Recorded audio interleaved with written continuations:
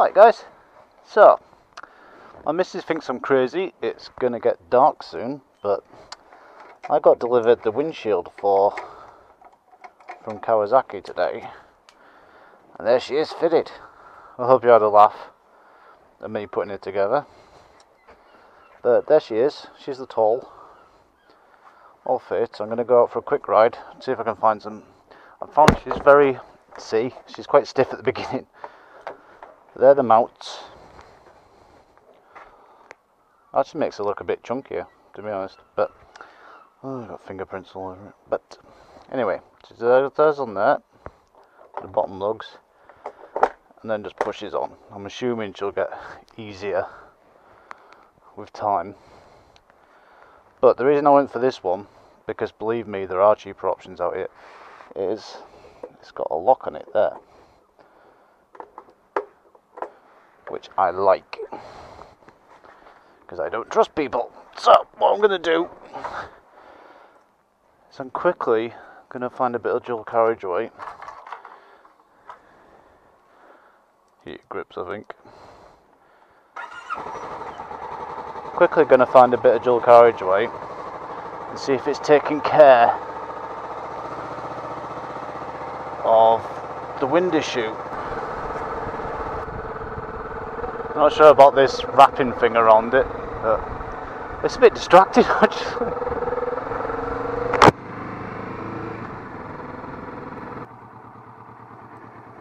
So anyway, she comes up to about the right height. She's about level with my chin there, so hopefully when I go up to speed she'll be flipping the window over my head. Because on my initial review video, well, not review, what did I call it? First impressions.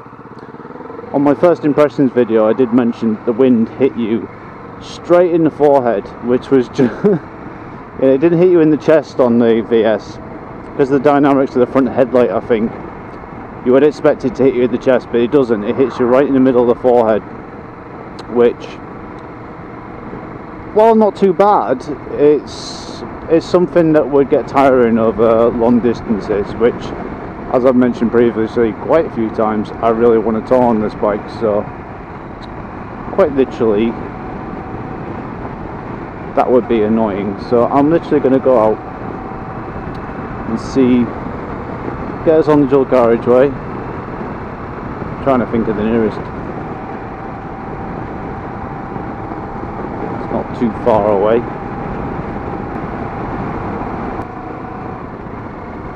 I suppose the good sign is I'm riding along at 40 and there is literally no wind blatting me in the eyes now. It's kind of weird. I can feel it on the periphery. Go like that, it's nothing.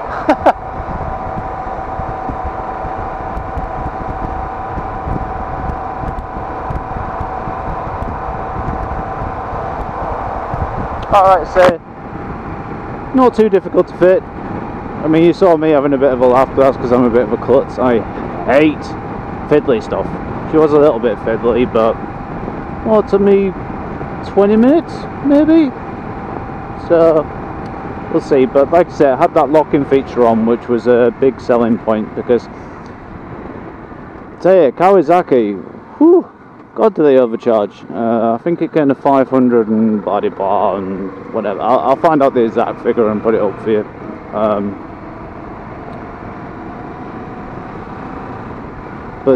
Yeah, they oversell it, but the only other options was like the givey ones or something, which actually come up from the bars and stick up here, and I just think they look cheap, and they don't go with the look of the bike, and for me that wasn't really good enough, so I was reluctant to buy one of them, even though they are a lot cheaper. But the way I see it is, if I was going to be doing thousands and thousands of miles, it's worth spending the money now and getting a quality piece of kit, you know?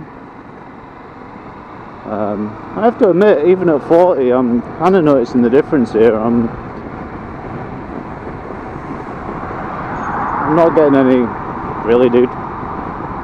BMW drivers, every time. But yeah, no, I'm actually quite comfy here. Admittedly, it's 40 mile an hour, so test is to get her up to 70, so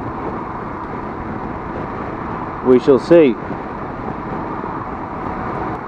So at 70 before, I'll see if I can find a bit of footage, and then I'll play them side by, well, not side by side because I don't have that editing capability, but I will put them one clip after the other so you can see if you can see the difference just on the camera microphone.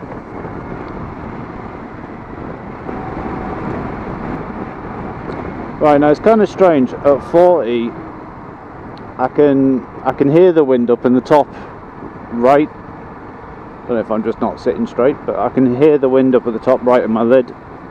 I think even at 40 it's taking all the wind that would usually go around you and it's pushing it all up, so I'm hoping that when I get to 70 it will literally take all that air, and because of the speed it'll throw it up and over, so we'll see. I'm quietly confident because, like I say, she's the height's just about right. I'm not looking through the windscreen, which I know a lot of people like to do, but I mean, if it's raining, you're buggered. You're looking through your screen and you're looking through your visor. I mean, that's 2 layers of rain. There is absolutely no wind hitting my chest though. I'm actually getting I'm wearing my full suit, and there is no wind hitting the chest, which I'm used to, so I'm actually starting to get a bit warm.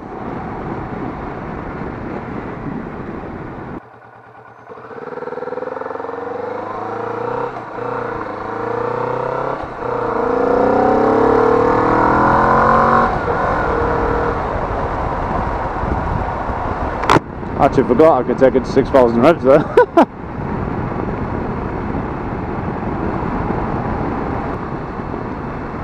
Let's see how she pulls from 40 mile.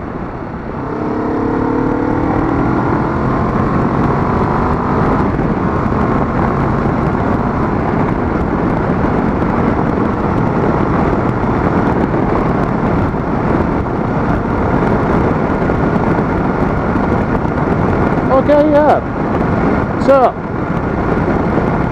the wind has hit me on the top of the lid now. It's not actually pushing my forehead back or anything. The only issue I might have is it's loud. The wind's hitting me, and I forgot to put earplugs in because it came out quickly. But I think if I had earplugs in, I'd be fine. I mean, it's actually really comfortable. But yeah, definitely earplugs. But no, it's got rid of the issue. Look at all the bugs straight away. But no, she's fine. I'm sat here at 70. No wind on my shoulders, no wind on my forehead. Earplugs in to take care of the wind noise, and no, I think I'll be away. Oops, 75. Well, that goes to show I'm doing 75 now, which I shouldn't be. Apologies. When I was doing 75 there and I didn't even notice, so it kind of shows how comfortable it is. I've dropped down to 60 feet, get a grip patch.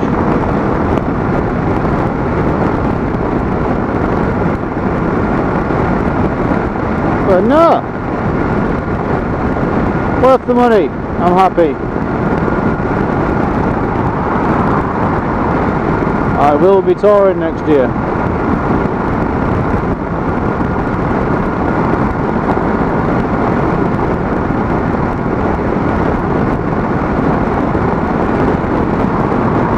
So I will be, yeah, see there, I turned my head about 68, 70, 68, I turned my head there, and usually that'd be flattening your head to the side and you'd be feeling it. No, I was fine, absolutely fine. Yeah, I'm quite happy.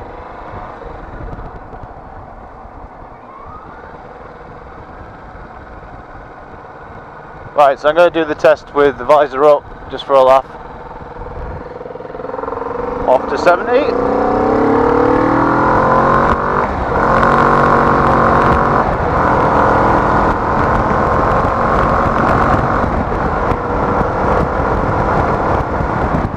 That's amazing.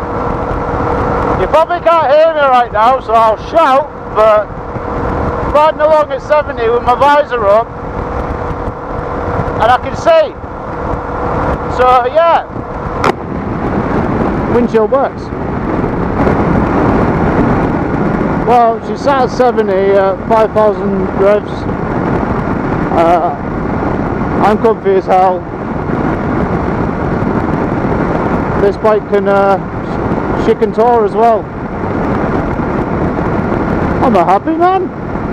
Okay, so gonna ride along a bit at 70, and I'll show you before the windscreen and after the windscreen, and see if you can hear a difference on the mic.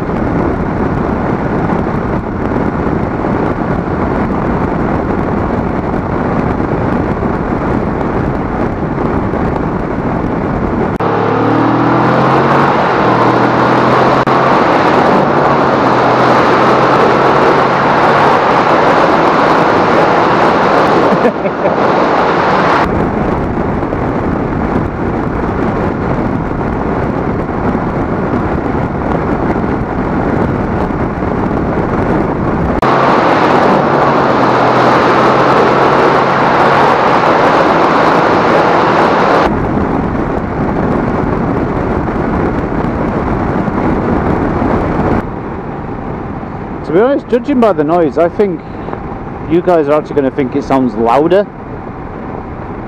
but you just have to take my word for it. It's a lot more comfortable. Before I couldn't, I did 70 for maybe 2 miles and I felt it on my neck straight away. I mean, this time I was doing 75 and I was like, oh shit, I'm doing 75, so the difference is huge. So, well, there you go guys. If you want a decent windshield, spend the money on the crack. Right, he's got a bike on the back, so he's not going to mind me filtering. Who's a tosser? Who's a tosser? You're a tosser. Yeah, you are. I can smell it. God, he's burning fuel as well. Look at him. You probably can't see that, but it's right up his arse end. So, thumbs up from me.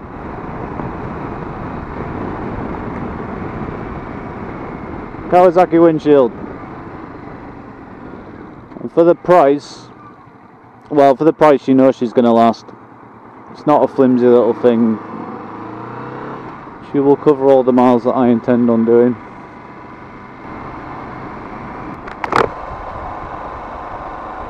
Guys, I've done like 5 miles and that windscreen's covered.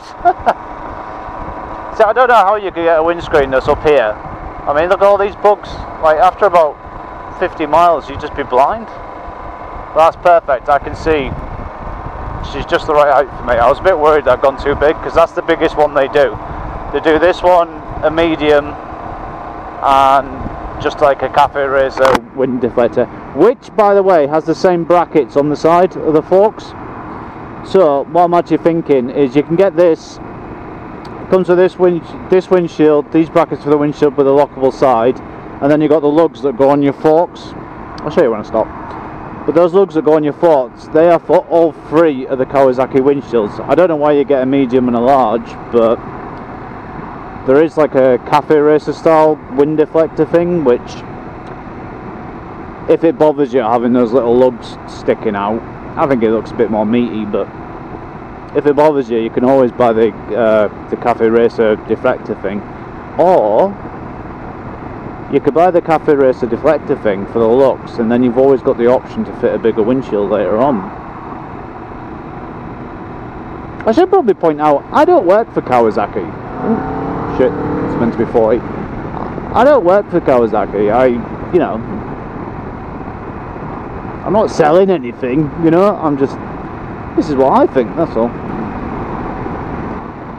Oh, do you know what, you can feel the difference of her on. But I mean, I won't be riding around town with the windshield on. It's literally there just for if I'm going to be doing stretches over 60.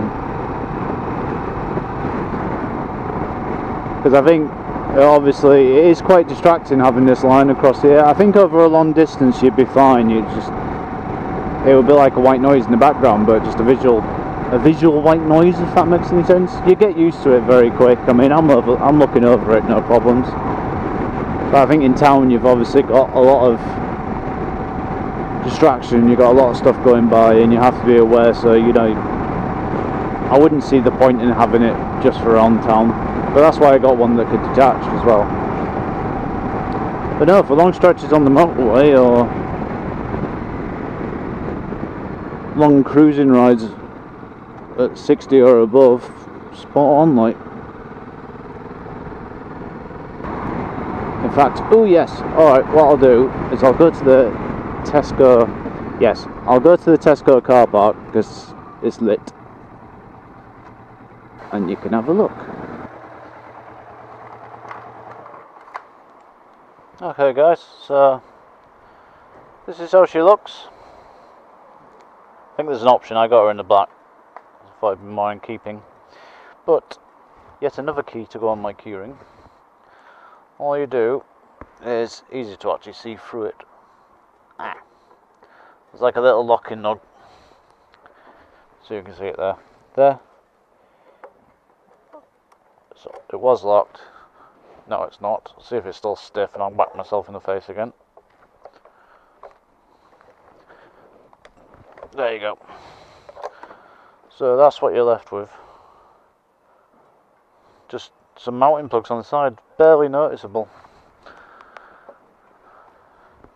But like I say, if that's an issue, you can always buy the cafe racer type thing. Otherwise, just locks on like that, and there you go. And then you can always lock her in place if you're going to be leaving her overnight. Hope you guys enjoyed the vid. Any questions, as usual, just fucking hell, these lights have got it against me. Yeah, any questions, as usual, just ping me a message or comment on the video. I've actually started to get comments now, and you know, I love it. I take time. I answer pretty much everyone, or I at least like it if there's no obvious answer to it. But yeah, by all means guys, just ping me a message if you've got any questions, and I'll do my utmost to answer it.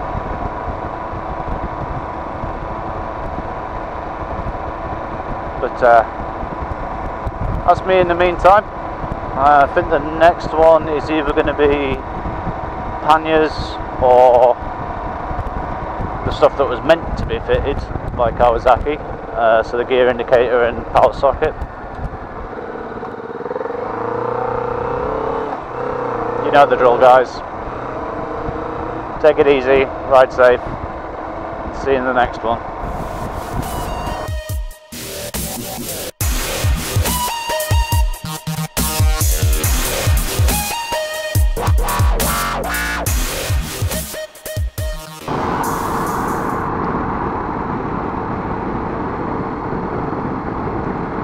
And for you guys, night ride, this is what she looks like during the night. That's why she's called Blue. I love this bike. I say it all the time, you guys must be fed up of it, but I seriously love this bike.